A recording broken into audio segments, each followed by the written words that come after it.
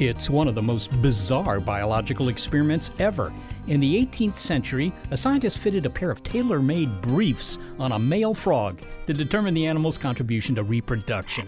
The process of human gestation was a mystery, and scientists had some oddball theories they were trying to check out.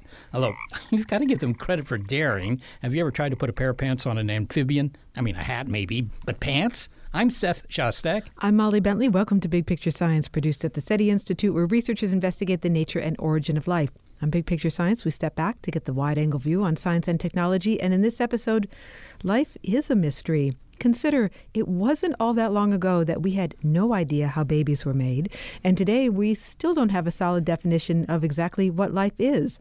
In our quest to understand, we're still at the frog's pants stage. But we are doing tests to find out life's limits, where it thrives and where it doesn't, and the difference may give us insight into how and where we might find life elsewhere. So we'll hear why baby making puzzled even the most thoughtful scientists of the Enlightenment, why we're still arguing about whether we detected life on Mars in the 1970s, and get a tour of Earth's most barren places. So hop aboard. It's Frog's Pants.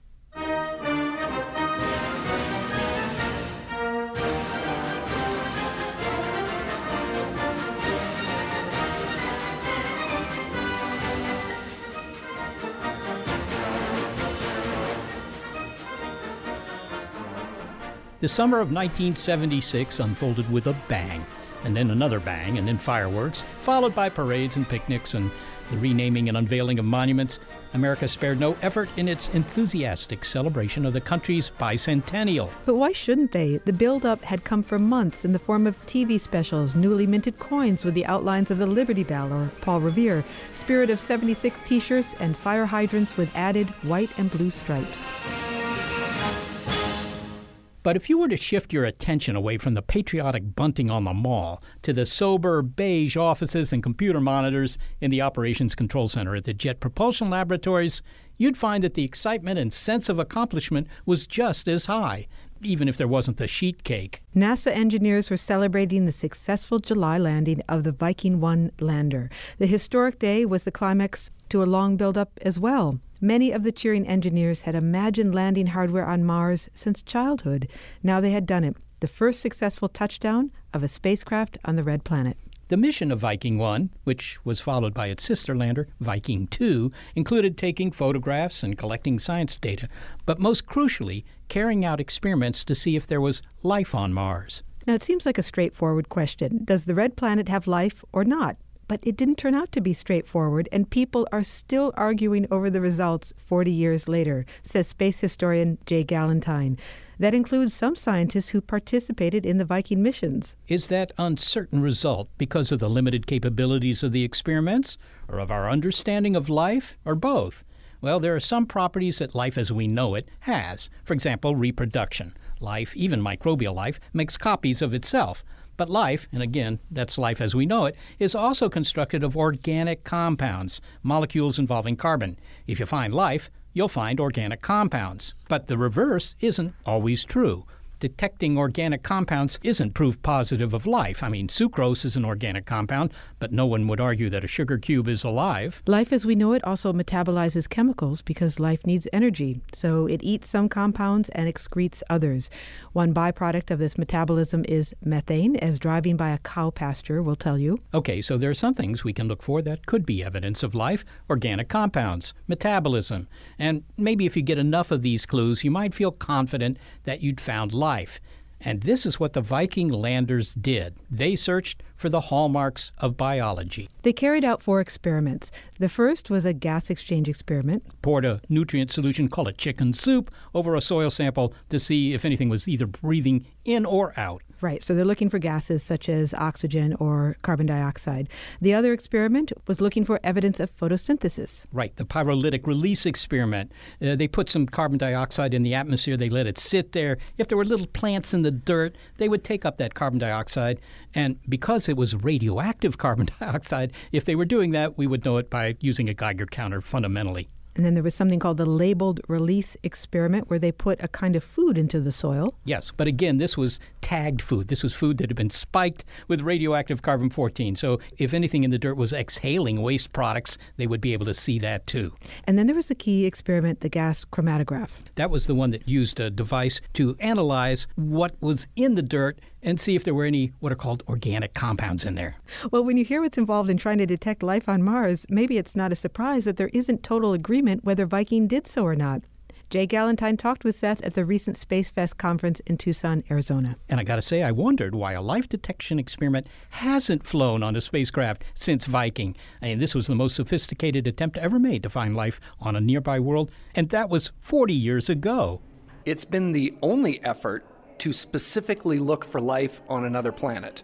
We've run all kinds of experiments on Mars and some of these other worlds that have looked at the chemical composition of the soil, that have looked at the character of the terrain and those kinds of things. But Viking is the first and only time where we put life detection experiments on another world. Okay, so now these weren't experiments looking for little green guys running around the ruddy surface of our next door neighbor there, the red planet. What were they looking for? They were looking for microbial life. I mean, what we would all love to see is video of an astronaut standing on Mars holding something that's wiggling. But the people who created the experiments really knew that if there's that, there's definitely going to be microbial life. And since it's much more likely, it's much easier to look for microbial life, so we'll start there.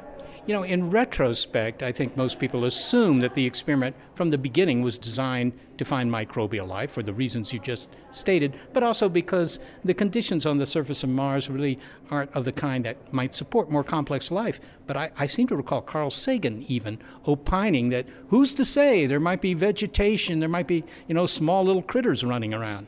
Absolutely. Carl Sagan was a vocal proponent of having as many options for finding life on Mars as possible. He wanted to put lights on the lander so that they could be turned on at night, because I remember him saying that he had this fear that the sun would come up on Mars and the Viking cameras would turn on and there would be footprints out there in the sand, but we would never see this creature because it would be nocturnal. He also looked at putting bait on the landers, some kind of food that would be set out to try and get some kind of critter to come over to the lander. And that never made it, obviously. It never flew like that. But those, I think, were really some thought-provoking ideas, because we really didn't know what would be on Mars. I mean, I don't think they were bad ideas at all. Well, at what point in the mission did the science team, or maybe more specifically, the Viking biology team, did they recognize that, well, we're not going to find anything that's walking around, but there's still the hope of finding something in the dirt? That was very early on. That was long before the Viking mission was even approved. These experiments had been in development for years and years, long before the Viking project was even approved. So the idea was to look for microbial life from the very beginning. Maybe you could give me sort of a brief summary of the kind of experiments they did, because if somebody challenged me to find life in the dirt outside this hotel, I suppose I would just dig up a little bit of it and put it under a microscope and see if there was anything wiggling or had peculiar shape. What were they doing? Well, there were a number of different approaches that were in the works at the time that survey was made. It was really a landmark survey, and one of them was a microscope. Wouldn't that be great to be able to look through a magnifying glass and see something that's wiggling? I mean, that's all the evidence we need. But that was eliminated from competition largely because the preparation of the slides would be something that was basically impossible to automate. Okay, so there were two Viking landers. They plopped down onto the surface of our little ruddy buddy there. They radio back their results, and they were encouraging at first, weren't they? They were encouraging all the way through, I think. So the first experiment to report back, it had this massive oxygen peak, which gave us a real clue as to the nature of the Martian surface soil chemistry. And that has since been proven out. We've been able to confirm that there is this oxidant in the soil that breaks down a lot of organics. That one never found any evidence of life. There was a second experiment which was looking for evidence of photosynthesis, and the second lander had a leak in that instrument that forced it to be shut down. But on the first lander, we had some pretty consistent results, some pretty solid evidence of photosynthesis-like processes that were going on Mars. And then the third experiment was the most consistent. It was the simplest. It had been in development for the longest. Something like 25 years had gone by between the first conception of that experiment and Viking. And it was basically looking at the idea that if we give the Martian soil some food, and that food has been spiked with radioactive carbon markers, if there's something in the soil that eats that food, it will exhale those carbon markers, and we can detect them with a Geiger counter. Super simple, super reliable. It was consistent in 8 total tries across the 2 Viking landers. Consistent in saying? Consistent in saying that when food is put into the soil, there is a response, there is activity. So those carbon markers have moved from the soil up into the air. And the only way that could be happening, simplistically, is if something was eating that food and respirating those carbon markers. So why is it that the Viking biology team finally concluded, sorry, it's dead, Jim? There was a 4th experiment aboard Viking that was looking for evidence of organic carbon compounds. We need those for life as we know it. If Mars doesn't have organics on it, it probably doesn't have life. And all of the Viking biologists had agreed before launch that if their experiments come back positive, but the search for organics on Mars comes back negative, there must be something else going on Mars. So the results must not be biology, they must be chemistry. And so the attitude was, we would need to be forced into a biological corner, is how they put it. And the Viking experiment to find organic compounds, it came back negative. So there were 4 total tries across the 2 landers, and they all came back negative. And I think that's the major reason that we're not saying there's life on Mars. All right. Now, a couple of things. To begin with, one member of the team disputes that conclusion, thinks that, in fact, Viking landers did find life on Mars. Absolutely. So there was this man, Gil Levin, and his assistant, Patricia Ann Stratt. They had this experiment which was looking for the exhalation of the radioactive carbon markers. Their experiment was the simplest, it was the most reliable, and they feel that they did find life on Mars. And the reason that the organics weren't found by the other experiment is that there are simply such low levels of organics. They were not large enough to reach the detection threshold of the other experiment. Well, that doesn't sound unreasonable. I mean, maybe he's right. Well, I think he is right. And just recently, we've had these results come back from the Curiosity Mars rover. It has much more sophisticated instrumentation on it than the Vikings. What Curiosity carries today is magic compared to what the Vikings had. Curiosity doesn't have a life detection experiment, but it has this extremely sophisticated experiment to look for carbon compounds on Mars, these organics, and it's found them. It's found them all over the place. And it's found lots of methane, which doesn't last particularly long. So only about 300 years. So there is something that is continually creating methane on Mars. We just don't know what. Could be biology. Could be geology, maybe. It could be. So once again, I think the major reason that we aren't saying there's life on Mars is we want to make sure that we're right about that. I think it's good to be cautious. I think it's good to maintain this attitude of forcing ourselves into a biological corner, because as soon as we come out and say there's life on Mars, that will cue the naysayers and the conspiracy theorists and all these people who just jump on that answer and they try to tear it apart from whatever direction they can. So, Jay, I note that you mentioned that this was the only space mission that was designed to find life. Specifically, that's what its brief was. And even given the uncertainties, the fact that, who knows what life is and could it be life as we don't know it and all that kind of stuff, we have never done an experiment since to just look for life. And we're trying to find a trail to life, but nobody has dared to just look for life again. Is it because this experiment came back with a question mark rather than a definitive answer? Well, there's a couple aspects of that. Gil Levin and Patricia Stratt, their experiment was actually built and flown on the Mars 96 mission from the Soviet Union. That one, however, was not successful. But their experiment would have flown again to Mars and tested again. But I think the major reason that life detection experiments haven't been flown, there's a few angles to that. One is we didn't really know where to look on Mars. The Vikings landed in a place that wasn't necessarily the most likely to have biological life. The landing sites there, they were low, flat, and safe. Because a crashed lander doesn't do anyone much good, even if it does happen to crash in the most exciting part of the planet. So you've got to have something that's upright and operational. Also, I think the gray nature of some of these results, the fact that the results of these experiments were open to some interpretation, has really made everyone pretty gun-shy about flying a life detection experiment again. I think a lot of people figured that the results would be black and white, life or no life. It's sort of like being pregnant. You're not a little pregnant. You're either pregnant or not, and it's the same thing with life. They found it or they didn't. But it was open to so much interpretation and so much disagreement over whether this is biology or it's chemistry, further complicated by the fact that biology is chemistry. Two really hard things to separate from one another. Jay Gallentine, thanks so very much for speaking with me. Thanks for having me, Seth. This was great. Jay Gallentine writes books about space and space history. Okay, so in summary, Seth, 4 experiments. 3 of them would have been compatible with life, right?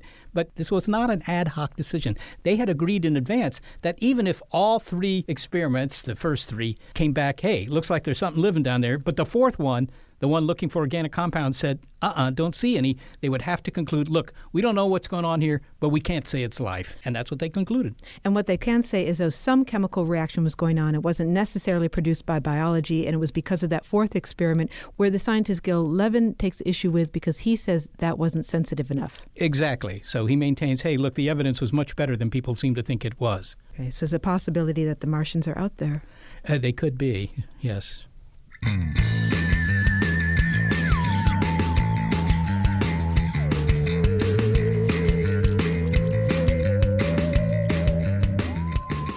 Well, Jay Gallentine says there was a proposal originally to take a microscope to Mars and see if you find anything wiggling. Well, that didn't fly, but that straightforward tactic was used by a 17th century scientist when trying to answer the question of where babies come from. Find out why that question was such a stumper not all that long ago. Next. It's Frog's Pants on Big Picture Science.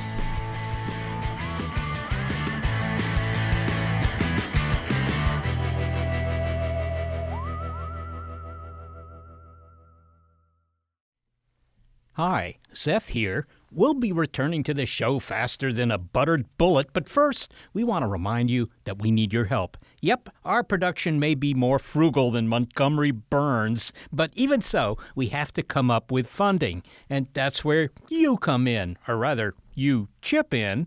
Look, for every $1 that you donate, there will be a matching gift from the William K. Bowes Jr. Foundation, which means that suddenly your generous and enlightened help has twice the heft.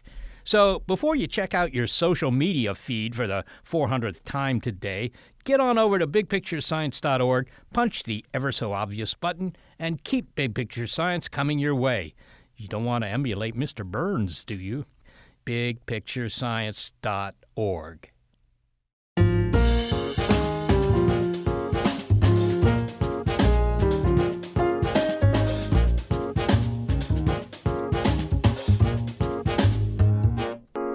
Okay, it's perhaps understandable that when we went looking for life beyond Earth, we were uncertain whether we detected it. I mean, after all, we still don't have an airtight definition of what life is. And consider, it's only been a couple of centuries since a child could get a reliable answer to that question that every parent dreads and every child eventually asks, where do babies come from? Today, a 5th grader can explain the birds and bees, but at the time of the American Revolution, Even the founding fathers didn't know the biological basis of fatherhood. In fact, prior to the mid-19th century, leading scientists only had theories about gestation. Most would prompt eye-rolling today. But to be fair, it's not intuitive that a tiny collection of tissue and cells would emerge months later as a squirming, howling infant. They knew that people have sex and sometimes they have babies. They couldn't figure out what the sometimes had to do with it. They had no idea that women had eggs. They didn't know what sperm cells were. But the theories of the mostly male scientists were pretty certain of one thing: the male contribution to the whole business. A lot of them had to do with saying that the men did all the work and the women just horned in trying to get some credit. Oh, what a beautiful new baby, Anthea. Aye, Charlotte. Isn't she lovely? She's so... Yes, Charlotte. She is a fine, hearty, and virile baby. No doubt owing to my daily servings of mutton and my hours behind the plow. Look at her muscle tone. The men had created these babies and the women's job was only to carry them. 'Twas an extended labour, Anthea. You must be exhausted. 'Twas the most grueling 40 hours I am spent. The midwife said... Come now, Anthea, hyperbole doesn't suit you. Upon God's good grace, you had a pillow on which to lay your head. I am the one seized by fatigue. Charlotte, pray, fetch me some water. The bounty of mine own satisfaction has completely drained me. The man planted the seed, the woman was the field where this seed grew up. That was the most common for thousands of years across a lot of different cultures. Indeed, it took a long time to come up with an answer to the question of where babies come from, and for scientists to realize their mistake in writing women out of the picture. But odd theories were kicked around first, says Edward Dolnick, author of The Seeds of Life. For example, did a full moon aid in conception? Was the birth of twins due to 2 rounds of sex or a very potent father? The bizarreness of the theories and experiments and the extended length of the quest is captured in Mr. Dolnick's subtitle, From Aristotle to Da Vinci, From Shark's Teeth to Frog's Pants. Oh, and a warning. This frank discussion of sex includes a discussion of sex. Well, the younger ears have heard it all anyway. A lot has changed since the time of the ancient Greek philosopher Aristotle. Aristotle, who actually was an awfully insightful fellow and made a huge number of discoveries in biology, thought that the fetus was a kind of hodgepodge of agglomeration of semen on the one hand and menstrual blood on the other. This was a theory that, because Aristotle's name was prestigious from the get-go, had a lot of weight from early on. An awful lot of people believed it. This is all by way of trying to figure out what in the world the females contribute. That was a great mystery, and Aristotle's answer was this menstrual blood connection. What about the theory that involved the belief that maybe semen had some magical properties and could work somehow without physical contact? That was a big notion for thousands of years, because people would dissect animals who had newly mated, because you couldn't do experiments on humans, looking for semen, looking for embryos, nearly always finding nothing. And yet you knew that this mating somehow produced a new being. And so the notion was that even if you couldn't see the evidence, it worked without physical contact, in the same way that sunlight nurtures plants, or the moon or the sun exerts a gravitational pull without physical, tangible contact. It sounds like some additional emphasis to the importance of the men in this process. It's not coincidence that in this day virtually all scientists were male, and virtually all these theories put the man front and center and the woman as a bit player at best.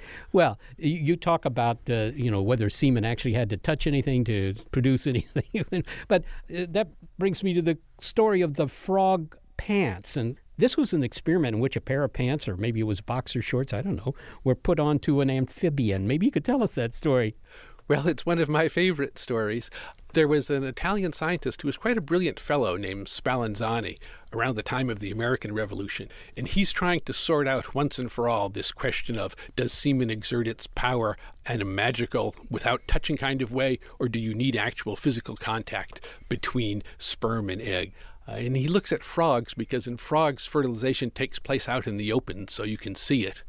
So he takes his frogs, and what he does is divide them up into two batches. One batch of the male frogs is going to mate as natural, naked, regular old frogs. But for the other half, Spallanzani painstakingly sews these tiny little tight-fitting boxer shorts that he wriggles his male frogs into. And the notion is that the frogs that are wearing these boxer shorts are going to, in effect, be wearing full frog body condoms, and therefore the semen from those boxer-wearing frogs won't make physical contact with the female's eggs. And so the question is, which eggs will be fertilized? The ones where the male was carrying on naked and frog-like, or the ones where the frogs were wearing these funny boxer shorts? I see. They weren't up to the usual standards of Italian fashion. But what was the result of the experiment? Or, I suppose I can guess, but I'd rather hear you say it. Well, you can guess, but Spallanzani was thrilled to see that in the frogs wearing boxer shorts, none of those eggs proved fertile, but with the frogs that carried on in their traditional way, those eggs were fertilized. And so what Spallanzani said is, look, no more talk of magic and occult forces. What you need for fertilization to take place is sperm and egg, both, and they have to touch physically. Again, when was this? What was the year, more or less? American Revolution, where 1776, something like that. All right. Well, obviously it's a good argument for taking off your clothes during sex, I suppose. But 1776, I mean, there you have Ben Franklin out there proving that lightning and electricity are the same thing. There were profound discoveries being made in physics and other areas of medicine, astronomy. And yet, this question of gestation, that was still proving elusive. Why was that? Fundamentally, why was that? I mean, clearly there was interest in this subject. Well, that's what got me into this book in the first place. I had written an earlier book about Isaac Newton and Galileo and the Royal Society and all this. And they had figured out how the cosmos work and planets and comets. And that's abstract. At least you can't touch these things and they're far away. And to talk about them requires that Newton had to invent a whole new form of math. And yet that came about 200 years before figuring out this business of biology and where babies come from. And I was so puzzled that the hard question had turned out to be the easy one, and the easy one was so hard. Turns out in short form is that life is complicated in the inanimate world, which seemed more forbidding and off-putting, was actually much more approachable. Yeah, well, the inanimate world, at least if you're talking about the motion of planets and things like that, which were the subjects of early study, those are fairly simple compared to biology, which everyone knows is messy. But on the other hand, I mean, they did have animal models, animal analogs. They could see how their pets reproduced. They could see fish spawning and, this milk going out into the water. I mean, it doesn't seem like it should have been that difficult. Well, what they could see is the brute fact that it takes a male and a female, there's mating, and eventually there's puppies or there's frogs or there's babies. But what they couldn't understand is how in the world that happens. How is it that this tiny bit of tissue, presumably, at the start, within months, grows to be big, to weigh several pounds? How does it know to have fingers and toes and eyes? Where are those instructions? How does that come to be? Yeah, well, that is difficult, I suppose. And, of course, a lot of this did depend on the invention of the microscope, which was, in the mid-17th century, thereabouts, Antony von Leeuwenhoek, who did that. But before that, 100 years before that, you had Leonardo da Vinci making these really remarkable anatomical drawings of fetuses inside wombs. But despite that, despite his access to corpses in the hospitals, that didn't help very much, did it? It didn't help enough. You got the big picture, but not even as much of that as you would have thought. So Leonardo makes a gorgeous cutaway drawing of a man and woman having sex. So it's plainly from his imagination because there are no MRIs or CAT scans for him to draw on. And big parts of that drawing are right, but big parts are wrong too. The woman has no ovaries. Even the greatest observers of them all, like Leonardo, miss big important steps along the way. All right, so let's return to Antony von Leeuwenhoek, who in the 1670s used a microscope, one of his own, to study his own semen after making love to his wife, I presume. And he concluded what exactly? I mean, he saw these little wiggling things, but he saw more than that. So Leeuwenhoek rushes out of bed one night. He's as you say, just been to bed with his wife, and he runs over to his microscope carrying this goopy sample. He's thrilled. He looks at it. He sees these millions upon millions of sperm cells swimming around. No one has ever seen them before, and he's thrilled. He's been looking for the secret of life. These little swimmers seem plainly desperate to get somewhere. They seem like a great clue. If you're looking for life, this seems relevant. But did he not also see little tiny humans, little homunculi inside the head of the sperm there? Well, he didn't say that he could quite see them. He said that his microscopes were better than anybody else's, and so he imagined or thought maybe he saw within each sperm cell a tiny little passenger, like a space traveler, but he wasn't sure that he saw it. He said that down the road, as microscopes get better, quite likely that's what people will find. That's what he believed was in these sperm cells. You write that the question of where babies came from became inseparable from the question of what is life. How so? Well, that is one of the reasons that things took so much longer than anybody had thought. When people first asked, where do babies come from, they thought this was going to be a practical question that had to do with anatomy and tab A and slot B and that kind of thing. It would be straightforward. But it turned out that when you were trying to explain how a bit of tissue took on form and grew, and then not only grew, but burst howling into the world, you had to explain what made some kinds of tissue different from others. What made a coffee cup sitting on your desk just a plain blah old thing, whereas the toddler who comes in and knocks that coffee cup onto the floor is living, breathing, pulsing with energy. What makes for the difference? Those two questions got intertwined, and the question about what is life is so hard that it made plain that what looked like an easy question was in fact wrapped up in a terribly difficult question. And to answer one, you had to answer the other. So this story of how life begins really underwent a sea change when German biologist Oskar Hertwig witnessed something dramatic in 1875. So as late as 1875, this mystery about where babies come from finally is answered. Someone sees sperm and egg actually meet. It's a scientist that nobody's heard of today, a German named Oskar Hertwig, who's studying sea urchins. It so happens that sea urchin eggs are big and they're transparent, so you can see inside them. They're easy to watch.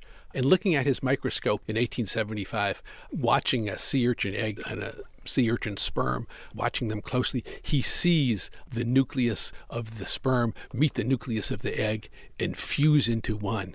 And in the one moment of poetry in his long life, Hertwig bursts almost into song. He says it's as if he's seen the sun rise underneath his microscope. Edward Dolnick, thank you so very much for speaking with us. Well, I enjoyed it. Thanks very much. Edward Dolnick is an author, formerly a science writer at the Boston Globe, and his latest book is The Seeds of Life, From Aristotle to Da Vinci, From Shark's Teeth to Frog's Pants. Well, Seth, has there been any other subject in science where the theories have been as bizarre?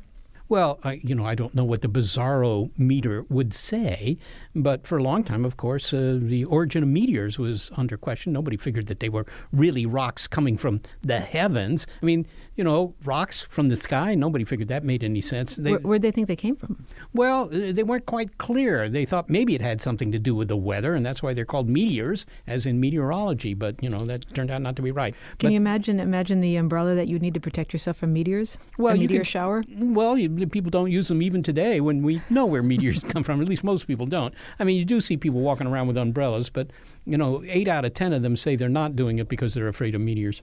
Well, on the subject of life, though, haven't there been some weird theories about Martian life? That there were Martians building canals on Mars, for example? But that wasn't so weird. I mean, the guy thought he saw the canals, the guy being, Percival Lowell, and before him several Italian astronomers. And these were all trained astronomers. They weren't dummies.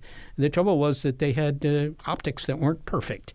And they got misled into seeing linear features on Mars, which turned out not to be canals. But hey, in some sense, maybe they were right. Maybe there is life on Mars, or was life on Mars, so I don't fault these guys too much.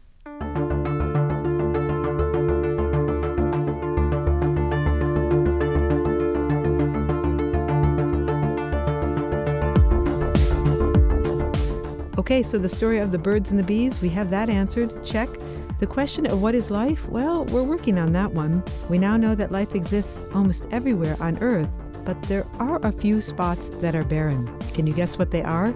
Take a tour of them next. It's Frog's Pants on Big Picture Science.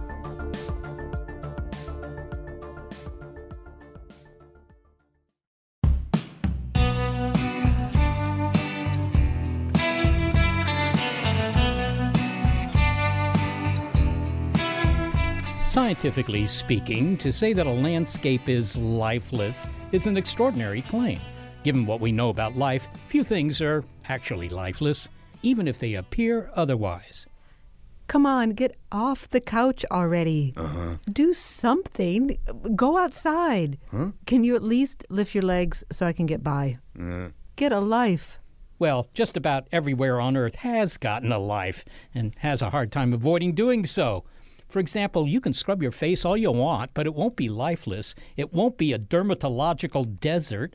Face mites have staked out a claim in your pores. Same is true with Earth. In the majority of places we have thought were too hot, too cold, too remote, or too acidic for life to exist, we've discovered organisms that thrive there. Lake Vostok in Antarctica was thought to be an exception. Surely a lake buried under 2 miles or 3 kilometers of ice, cut off from sunlight for 15 million years, is sterile, sterile, sterile. But like a Houdini escape in reverse, something found a way in. Not that long ago, we spoke with microbiologist Jill McCookie in Antarctica. At that time, she and her team were excited by their recent discovery that a water sample extracted from another subglacial Antarctic lake, Lake Whillans, contained life forms. Here's a clip of our exchange. When we went down with our sampler, we could tell when it came up. We would do a quick analysis in the lab. We would look at conductivity, and that would tell us something about the salinity. And we knew then that we had the subglacial lake water. And then together we looked at it under a microscope, and we were able to visualize DNA-containing cells. It was very exciting. So as a microbiologist, could you say a little bit about what this discovery means, finding life in an Antarctic lake? Why is that an important discovery? So for a microbiologist, I'd say it's not a huge surprise because we expect microbes to be everywhere. And now we want to know what they're doing. What role do they play in the Earth system? For the general public, why might they be excited? Because this is a new frontier. And the fact that there's life there, I hope that connects the public to the Earth system a little bit more. Antarctica just isn't a big frozen dead place like some people call it. It's a living continent as well. And so it goes. Just about everywhere we look, life has staked a claim. Can the defining conditions of both environments, those that harbor life and those that don't, help guide us where to look for life beyond Earth? One thing for sure, life is adaptable and it's tough. Chris McKay is a NASA planetary scientist. The organisms that were found in Lake Vostok are microorganisms capable of mineralizing energy from not chemical sources, which is not surprising. If there's life in this lake, it's not using sunlight. It's using chemical sources of energy and bacteria that can consume organic material.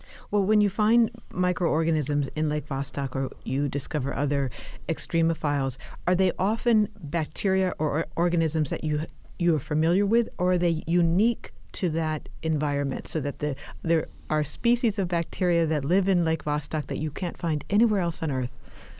In a sense, it's both. In every environment, if you were to go into your backyard and dig deep enough, you would find bacterial species that are not found or yet been reported anywhere else. So the bacterial life forms, microbial life forms in general, bacteria and archaea, are so diverse that in any environment you can find microorganisms that have never been reported before. Well, let's look at some of the places where life has been shut out in a moment, but just a couple other spots where we've been surprised to find life because there are some extreme environments on Earth and yet life thrives. One of them, which you've visited, are the dry valleys of the Antarctic. Now, these are remote places and they're extreme because they're quite arid and there's not a lot of ice, which is unusual for Antarctica. Tell us what you find there. The dry valleys of Antarctica are probably our best microbiological analog to Mars. And so we spend a lot of time down there, and it's really quite a fascinating story. And it's taken us really decades to unravel the story. In the low part of the valleys, near sea level, it's dry, but during the summer, for a few weeks each year in the summer, it becomes wet. the ice melts and there's little streams and there's water availability, and life really churns during that few weeks a year.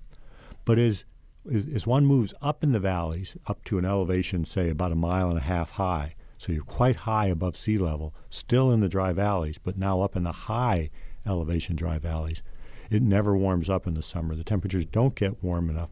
And there we find a place that's really unique on Earth. It's a place where water exists essentially only as ice and vapor. The liquid phase is not present. And here we find what could be one of the few places on Earth that is uninhabitable. That is, that life can't grow there. Nothing can grow. It's too dry for life. We've crossed the limit of dryness at which life can no longer grow. But it's not sterile. We find that there's organisms there. And how do we resolve that paradox? Well, what we think is happening is that organisms are just being blown in by the wind and so on. And so the organisms that we find there are transients. So this brings up our need to define some terms which you distinguish between. There's one thing to call something lifeless. It's another to call it uninhabitable, and then a third to call it sterile. And you make the distinction between those categories. Yeah, this is a very important point, and it's a point that's simple to explain, but took us years to figure out.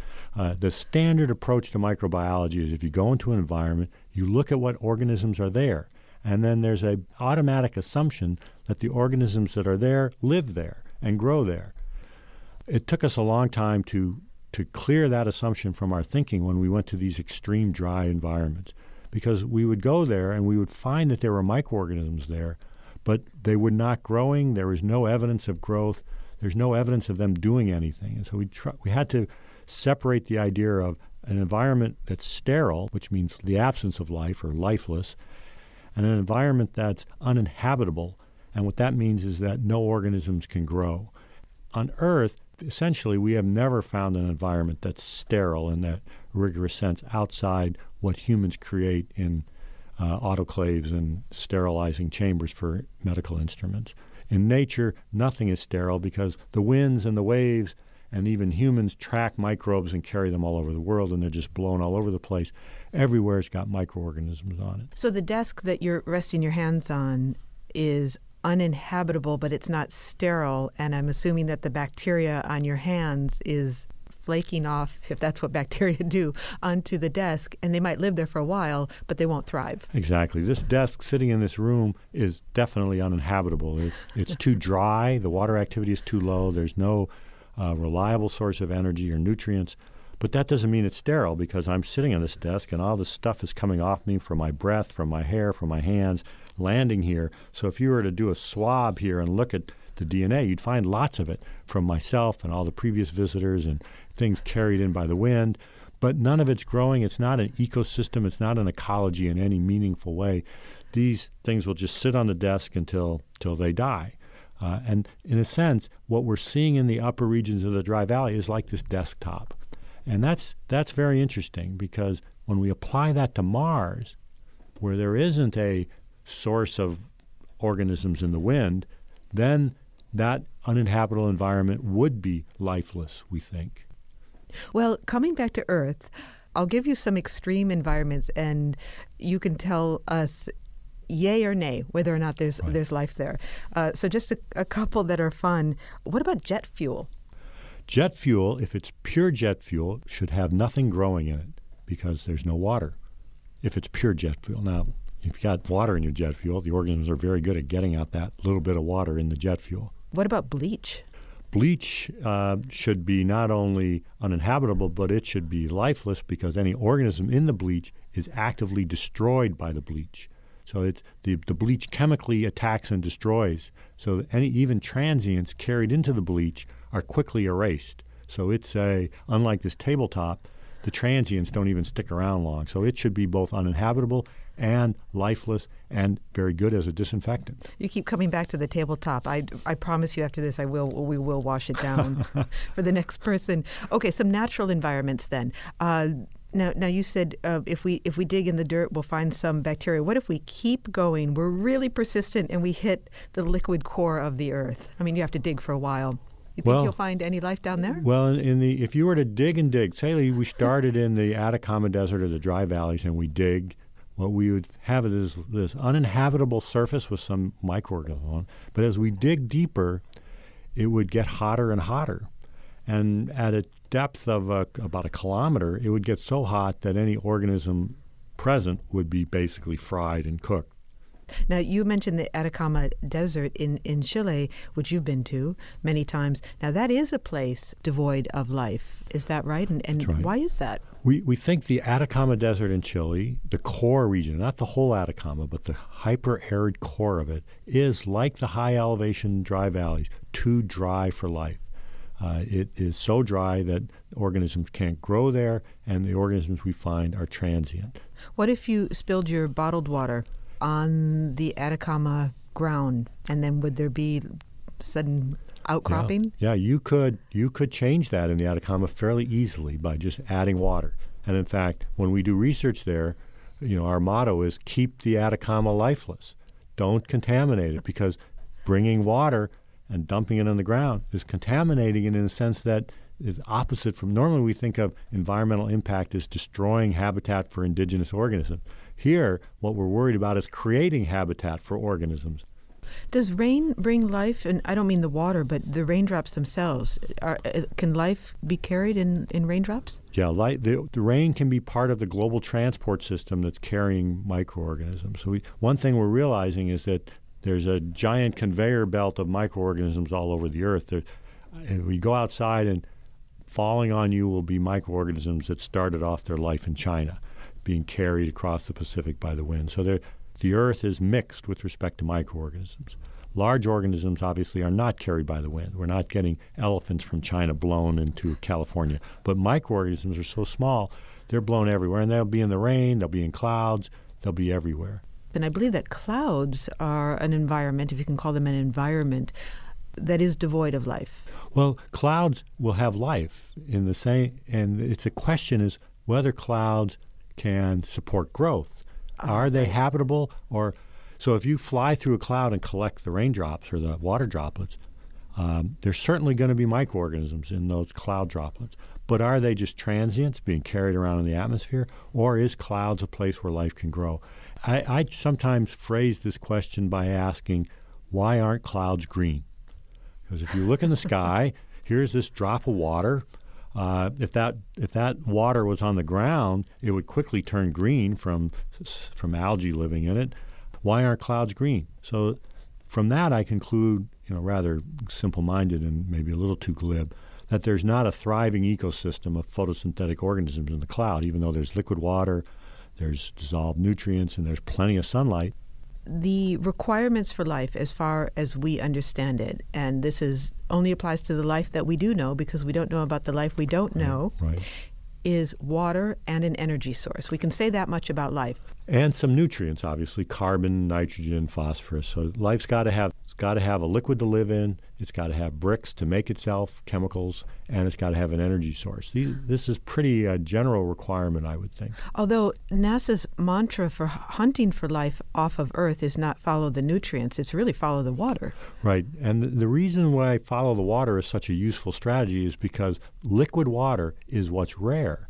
When we look on Earth, liquid water is plentiful. It's everywhere. But Earth is very unusual. When we look beyond Earth, we see lots of energy, sunlight streaming through the solar system. We see lots of nutrients, carbon everywhere, nitrogen everywhere. What we don't see a lot of is liquid water. So that's what seems to be the missing ingredient. Well, finally, Chris, we began the show with a discussion of the Viking experiments and the debate that is still going on in some circles of whether or not they did detect life. Would you like to weigh in on that and also give us an update of how that search for life on Mars has changed in the 40 years since? Yeah, I think the question of did Viking find life on Mars is an important one. And from a science point of view, I would say it's unlikely. It's not a hypothesis that we should follow up on scientifically. But now if you put on another hat and say, well, what about human health and safety? What about sending astronauts there? Do they have to worry about infection? Well, that's a whole different level of certainty. we better be cautious. So this isn't the case of the known unknowns. It's a case of the certain uncertainties. That's right. This is a case of uncertainties and how you weigh them. And you weigh them differently if you're doing science versus if you're doing precautionary astronaut health and safety. Chris McKay, it's always a pleasure to have you join us. Thank you so much. My pleasure. Chris McKay is a planetary scientist at the NASA Ames Research Center.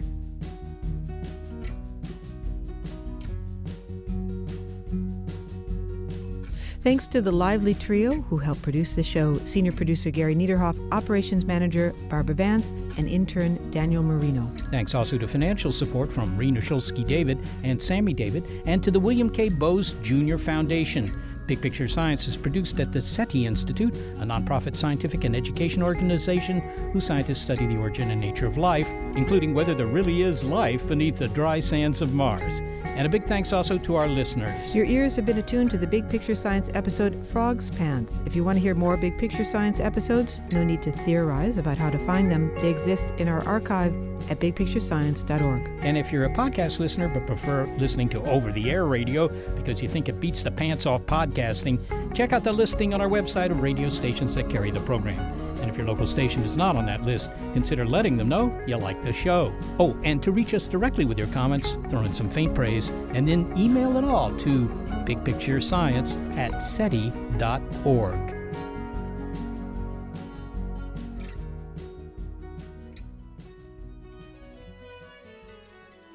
I'm thinking it's time that we had a little boy now. Anthea, add another pinch of cardamom to my blood pudding. Yes, dear. Meanwhile, I'll chop an extra 2 cords of wood. I want this boy to have character.